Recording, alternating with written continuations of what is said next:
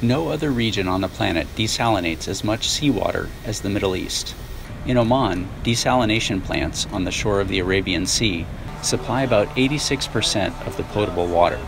The country's largest desalination plant went online last year. It's powered by natural gas and at full capacity can churn out 74 million gallons of drinking water in a day. Oman relies on desalination because the extreme scarcity of water leaves few other options for the growing population. The country has a total of 9 large desalination plants.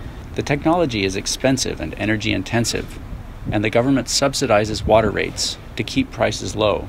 Other countries across the Arabian Peninsula are similarly dependent on government-subsidized desalination plants. And the desal business is growing not only in the Middle East, but in water-stressed regions around the world, from Israel to California. For regions where freshwater supplies are undergoing strains and threatened by climate change, desalination plants are becoming a go-to technological fix. But while these new plants bring a reliable water supply, they also come with high costs, both in money and energy. The process also involves discharging salty brine back into the sea. This has prompted concerns about how that hyper-salty water may affect the surrounding marine environment. As water suppliers in the desert Southwest and other parts of the world consider whether to invest in desalinating seawater, these decisions will involve weighing other alternatives and carefully considering the high costs.